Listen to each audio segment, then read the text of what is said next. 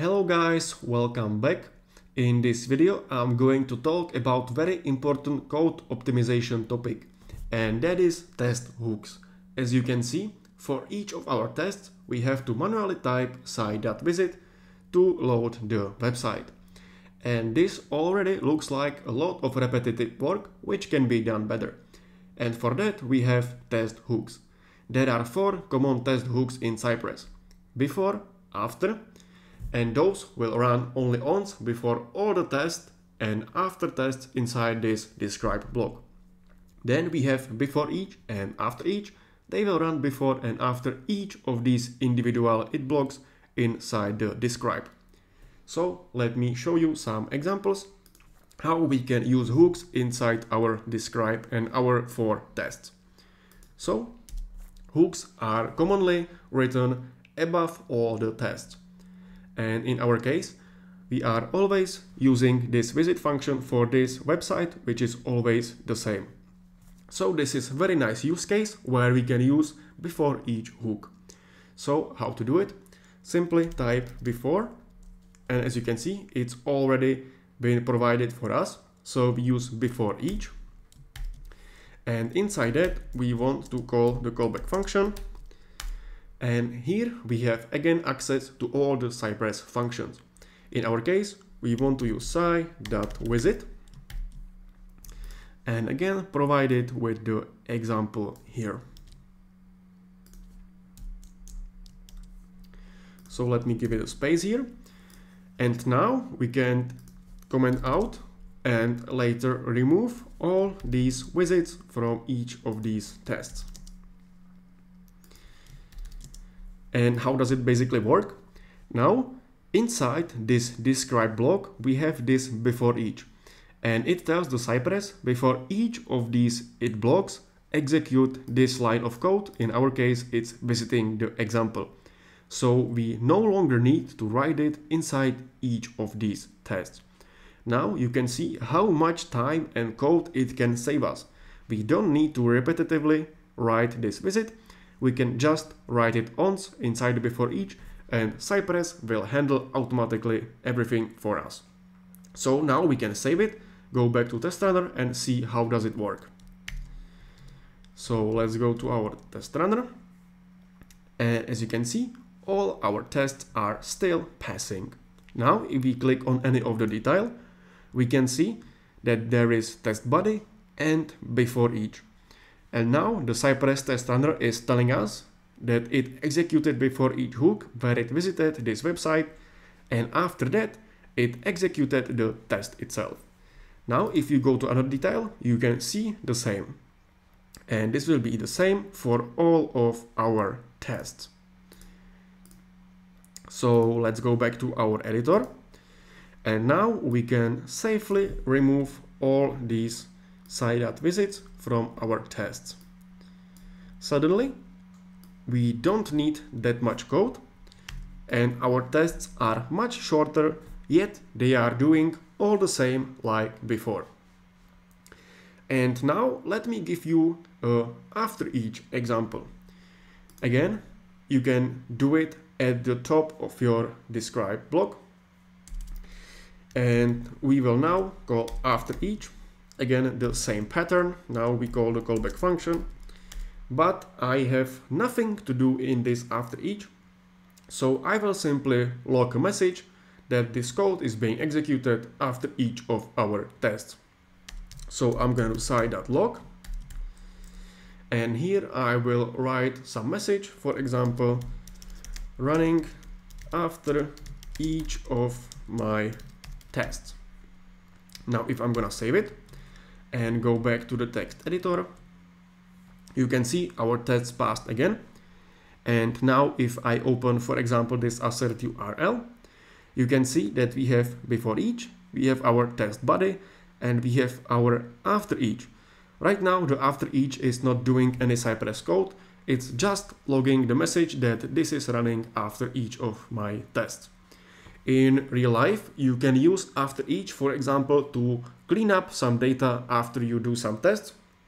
And if the test data needs to be removed in all of your tests, again, you can put it inside the after each block and not write it manually in all of your tests. So again, it will reduce and make your code more optimized. Now let's go back to our tests, and I want to talk about two more topics. And that is that you can skip any of your tests, or you can target only a specific test in your describe during the execution. And for that, we have few tags, and those are skip and only. If we go back here, let's say I want to execute only this test. How can I tell to Cypress? You can maybe comment out all the tests, so only this one will be actually working. Yes, it will work, but it's not a very smart idea. The best way to do it is simply providing this it with that only hook or tag. It doesn't matter how you name it. Now if I save it, the Cypress will only execute this it inside this describe block, along with before each and after each. Those are executed always, even if you are running only this one it. So let's go back to our test runner. And now, as you can see, only the assert element test is running. If I run the test again, you can see that it's true. So we again run before each, then we perform our test, and then Cypress call the after each hook. And all those other tests will be ignored during your test run. But let's say I want to do an opposite. I want to run all the tests except, for example, one test. Right now, I would like to run all the tests, but let's say only for the assertions, and I want to skip this reload and logs test. For that, I can simply do that skip. And this will automatically tell Cypress to run all the tests, but not this one. So let's go back.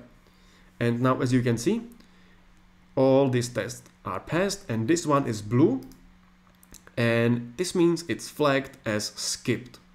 So you see, no red, it's not an error, this is blue, and this means this test was not executed, and it's basically skipped.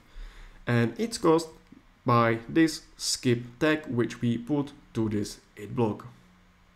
So let me now remove it. Now if I just keep it clean again, no tags, and I save it, and go back to the test runner, it will automatically again execute all of those 4 tests.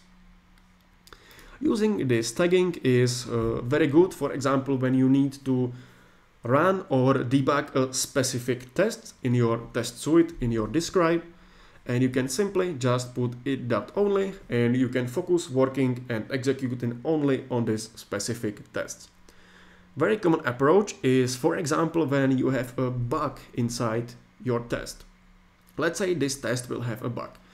A lot of companies and developers, what will be doing is they put, for example, a comment that there is a bug, and they give it, for example, ticket number, let's say 1234, and they will do it.skip.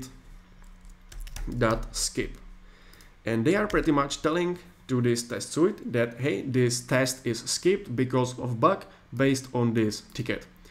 Also, in this ticket, there should be a notification or message about this test being skipped because of this bug. And whenever any developer solves this bug, I have a typo here, it should be like this.